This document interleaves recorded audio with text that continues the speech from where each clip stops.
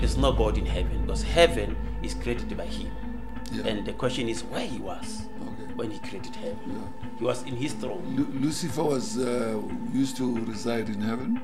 Yes, as a worshipper, as an angel. As an angel. Yes. Worshipping whom? I'm talking about the born again. I'm talking about people who have accepted Christ, continuing in sin. Continuing sin. It's a decision because we are going to hell. They're going to hell? Yes. Okay. Lucifer was used to reside in heaven? Yes.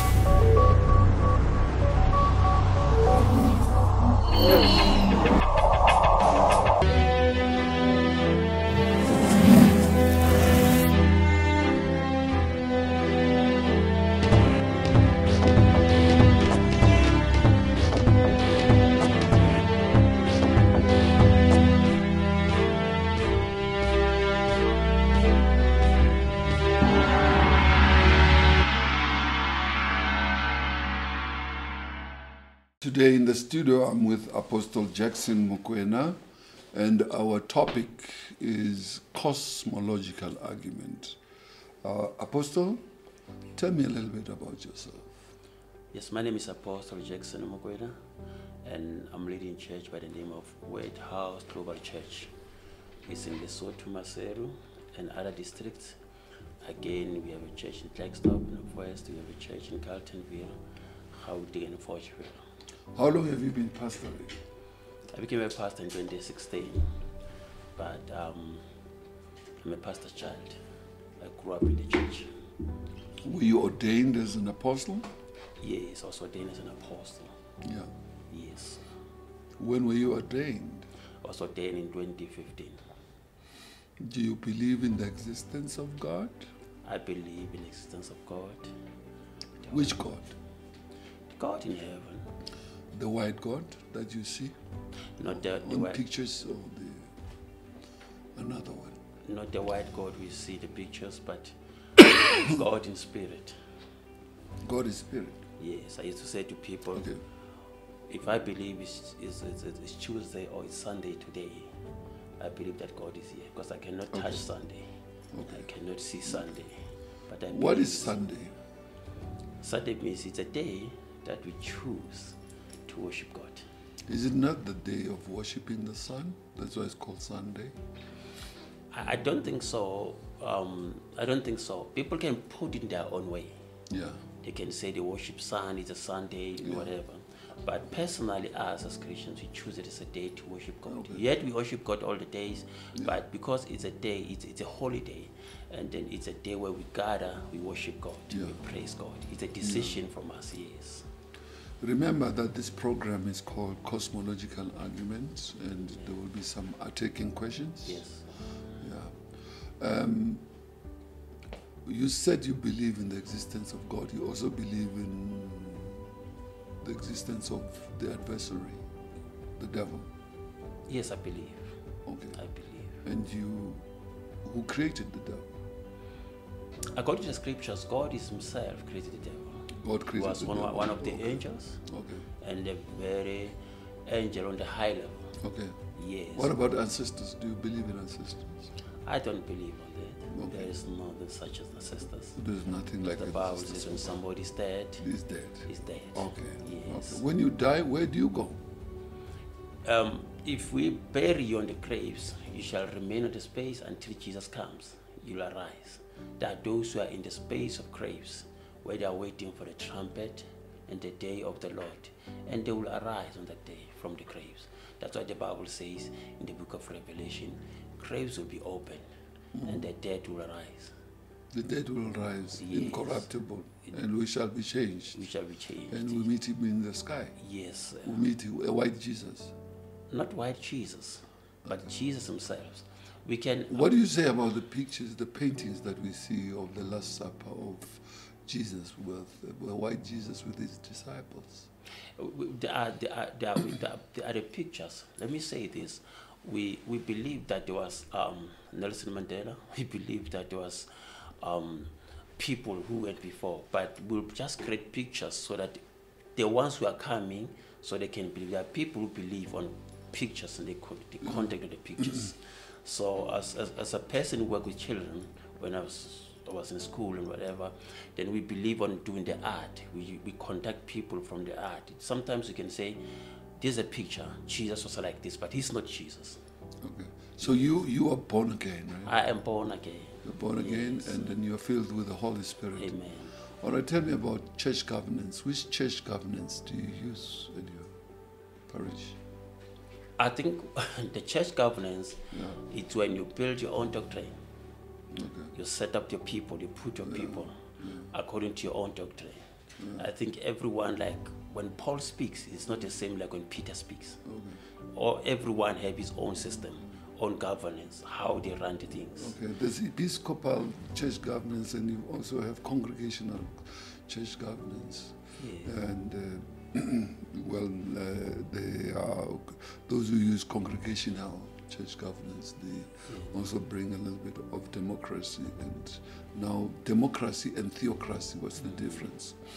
I think they are the ones who are coming and say, I'm a prophet, I'm an apostle, I'm an evangelist. The Lord said to him, I must do this, and people must just follow the instruction. But there are these ones who comes and say, let the congregation decide on some other issues, especially technical issues, and then choosing some other leaders, choosing some other elders, choosing some other departments, and people can come with their own expertise. Okay. We don't call it a democracy, we call it specializations.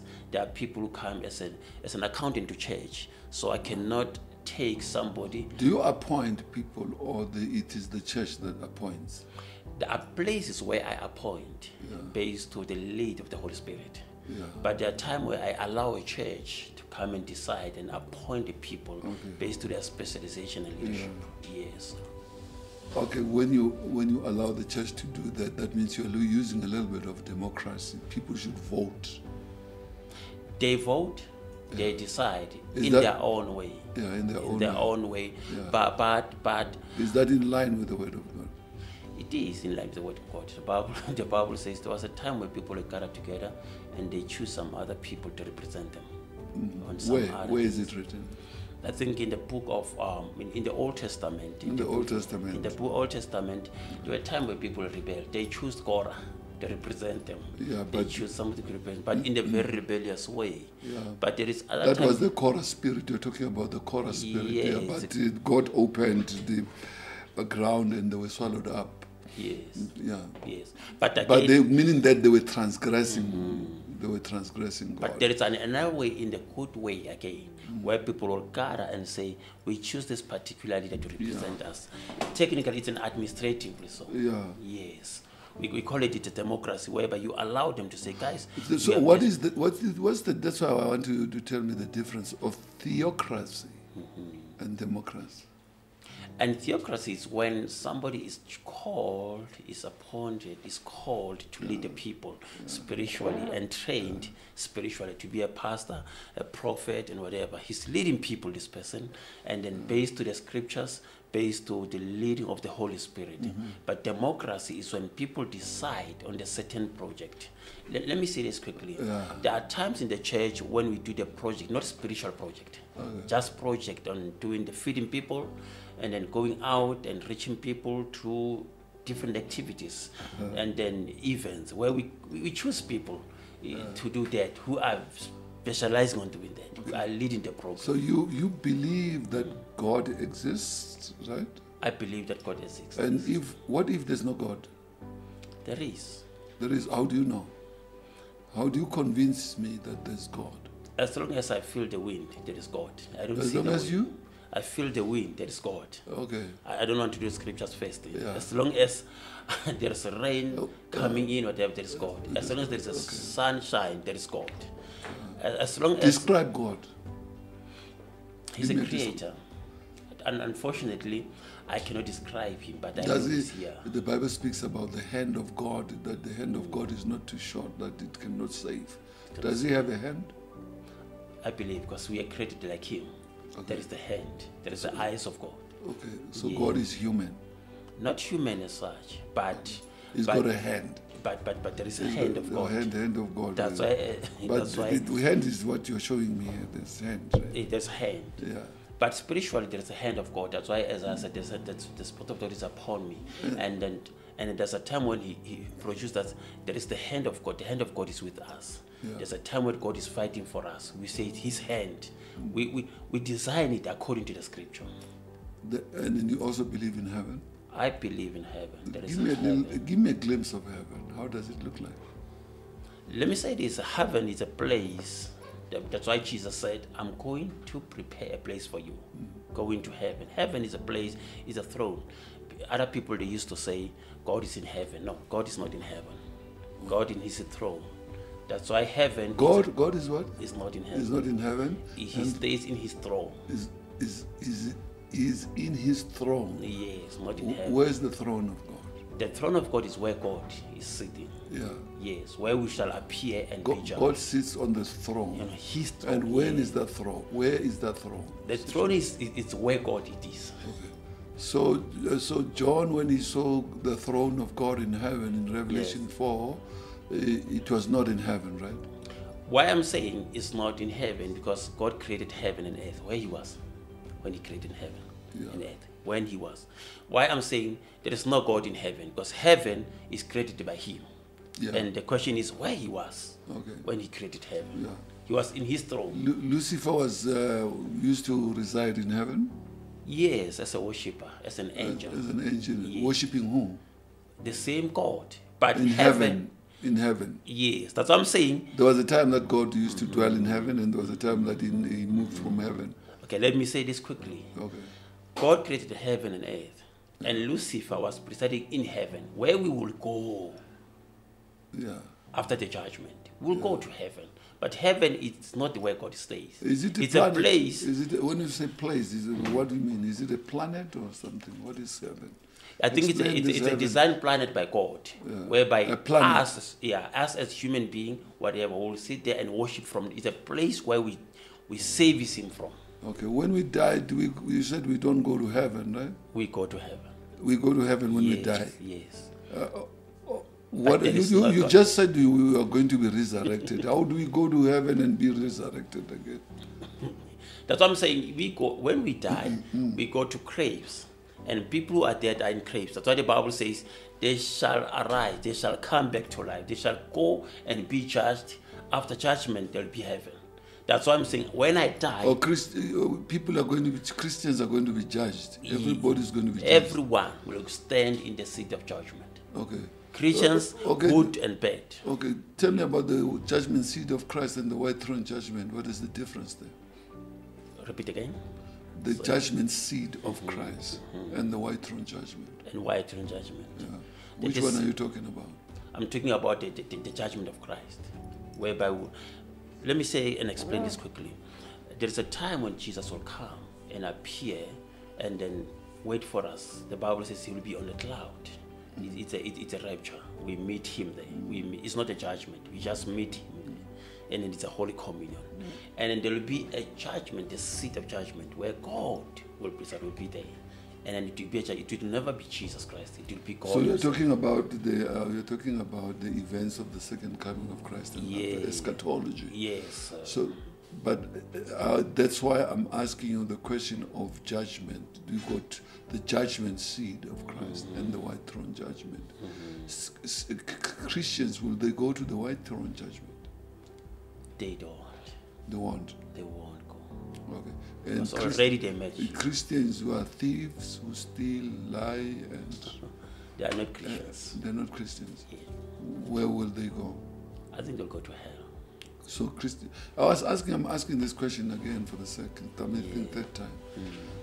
Christians, do they lie? It happened. But it depends after they lie, what they do. If they repent, then they'll be and if they don't get a chance to repent, they get a heart attack. They go to hell. Yes. Because they go to hell immediately now. When you die, you go to hell if you have transgressed. Yeah, if I don't repent, I don't get saved. Yeah. And then salvation comes through repentance. If I don't repent, unfortunately, I'll go to hell. Yeah. Yes. I want to go to this question of excommunication.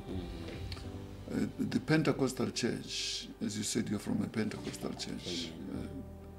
Do you excommunicate people? Not really. Not really. Yes. If a lady is pregnant in the church before marriage, what do you do with that?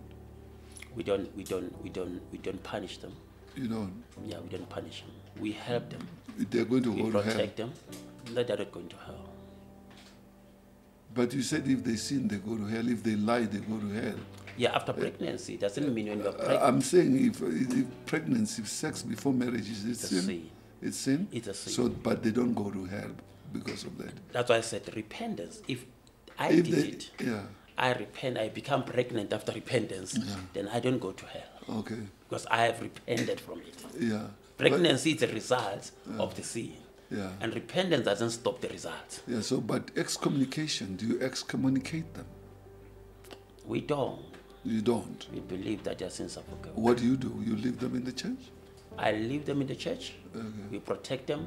It's just due to the judgment of the people, we can just relocate the responsibilities. If she was a worshipper, we relocate to some place where she would say, but we don't throw them outside and we don't say, you sit here, you don't do anything. We don't judge them. We are not judging. But what we win them back to Christ. What about drunkards? Drunkards. Drunkards, people who get drunk and they come to church and you know that these ones, they are saved. Jesus died for them. What we need to them, we need to win them. How to win them? We create the activities that will accommodate them, activities that will help them to be okay. Everyone wants repentance. Everyone wants to be okay. Everyone wants to change. Okay. What if they continue in sin? In sin. I think after they accept Jesus Christ, after we do our spiritual process. I'm talking about the born again. I'm talking about people who have accepted Christ, continuing in sin. Continuing sinning is a decision because we are going to hell.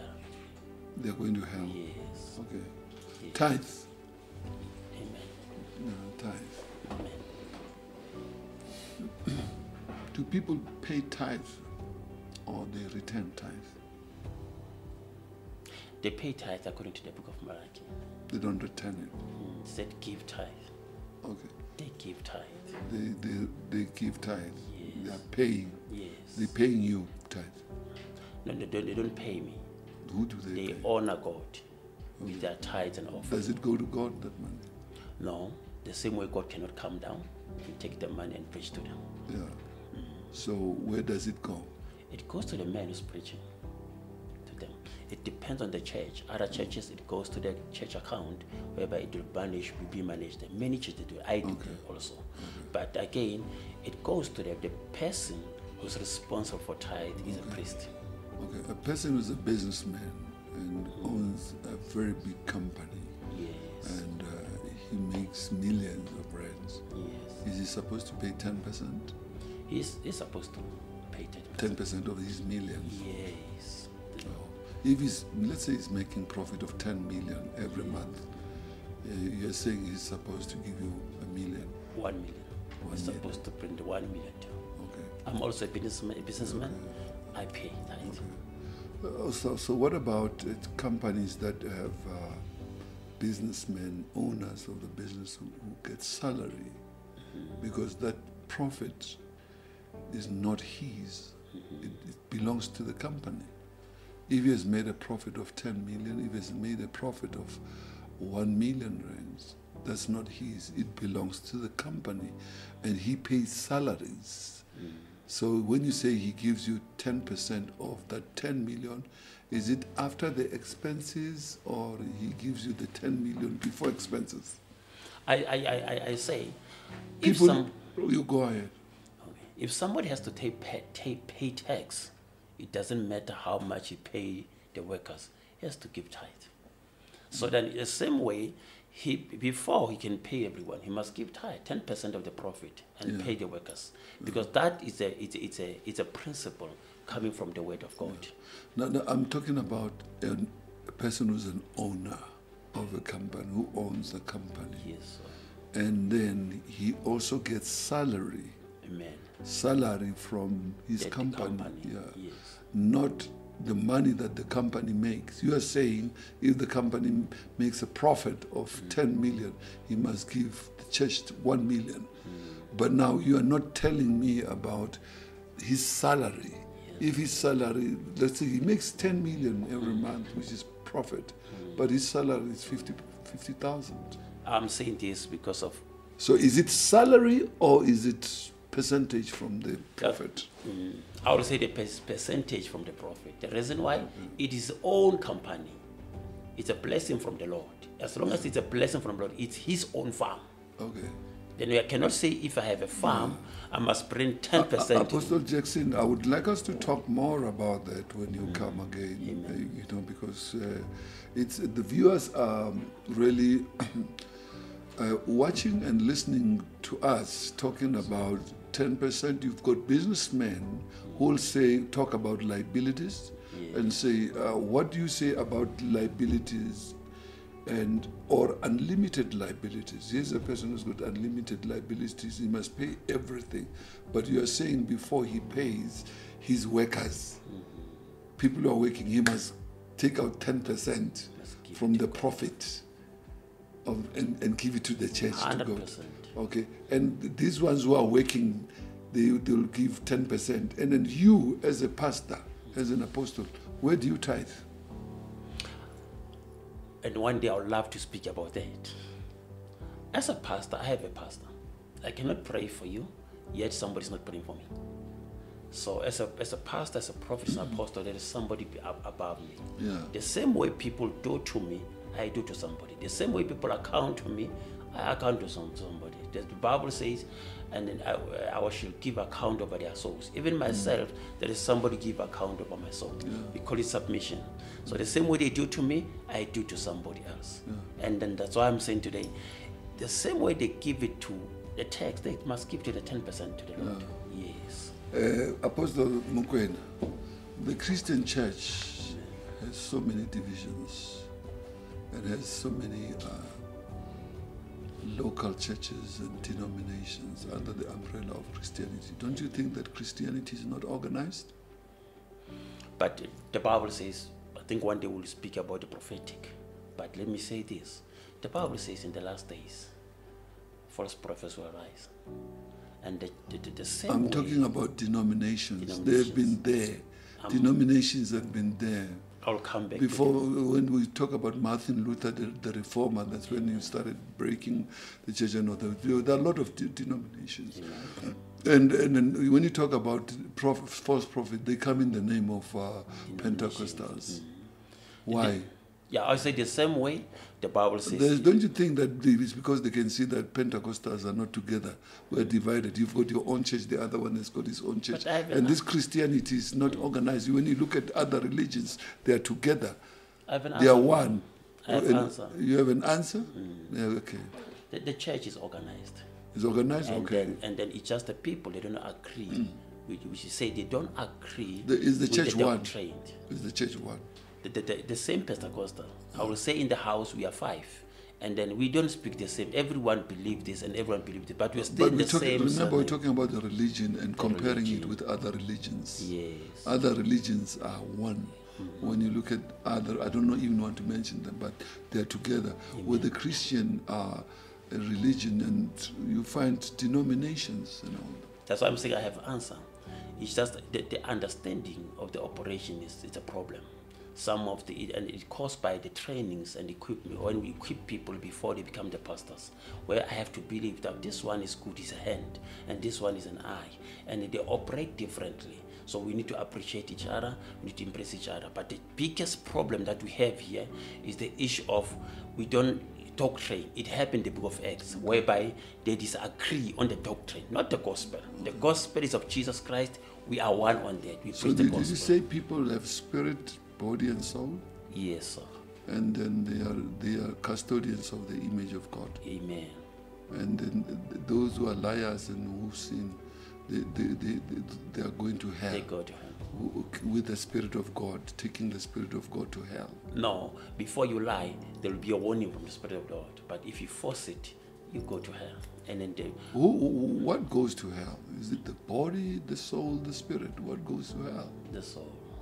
The soul? Yes. Okay. The body goes to grave. And the soul will go to hell. And the image of God? The image of God. That's what I'm saying. The image of God is what's the difference of the image of God and the Spirit of God? They're two different things. The Spirit of the Lord is the Holy Spirit. But the image of God is a soul, is a creation that we created behind it. So it's the image of God. But the soul, it's what we live for. That's why God is going to be judged. Okay, the soul, was the soul created, or there's a pre-existence of the soul? It was created. That's why God came and God brought created the soul. the soul. Yeah, the soul is the image of God. Okay. Not this body we see, but the soul. But the body is the soil. But there is a soul, that the image of God. Well, if there's no God, what is it that you're going to lose? There is God. I'm saying, what if there's no God? Yes. Because you know God by reading the Bible, right? Amen. Only. Amen. Only by reading the Bible. Yes. And then what if the Bible was written by men? But under the inspiration of the Holy Spirit, and I'm I saying need my that's what you were told, that under the inspiration of God. Yeah. What if it was not under the inspiration of God? What about other books that are not included in the Bible? That's what I'm saying. After my research. What about other books that are not included? Do you know that there are books that are not included in the Bible? Yes, I know. Which ones? There's a book of Enoch. Yeah. It's not included there. Why? Give me an example of the book of Enoch. Yeah. I think the people who are packaging the Bible, it was not important. They package what is important, again, by the influence of the Holy Spirit. So there are many books that were not in the Bible. Was it packaged by white people or black people? I don't believe on the skin. I believe of somebody that get the inspiration of the Holy Spirit.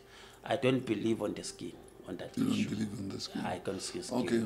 But the Bible that you read and the commentaries that you read were written by people. You read commentaries? Yes, I read In Bible dictionaries? Yes. They were written by people. Yes. So you believe in those people who wrote that? No, the same way God has called me. There are specific people. God called them to do the specific task. Yeah. That's what I'm saying. In the Bible, There are people who are not called, right? they're not. And how do you know that you're called? Maybe you're not called, you're just self-appointed. What if you've just self-appointed? No, you every calling, you know. How do you know that you're called? That God spoke to me. When? Either through the man of God. God spoke to you? Yes. Through people? Either through the man of God, either directly through me. But as for me, God spoke to me. Yeah. Yes. How did he? Audibly? It was a vision. He came to me. I'm saying audibly. Audibly. Did God speak to you audibly? Yes, he spoke to me. Audibly. Like I'm talking to you. I want to explain to you how. That's why I'm coming. Like you talk to me. Did he talk to you like me talking to you? No, he sent the man of God who came and spoke to me. Yeah. He said that God has called you. Yeah. 1, 2, 3 will happen, and it happened. Yeah. And then I agreed that God has called me. Okay. Yes. Apostle Jackson, thank you so much. When are you going back to Lesotho? Today. You only came for this program? Yes. I'll come back again anytime. Would like you to come back again. Amen. Thank you so Amen. much. God bless you. Thank you, sir.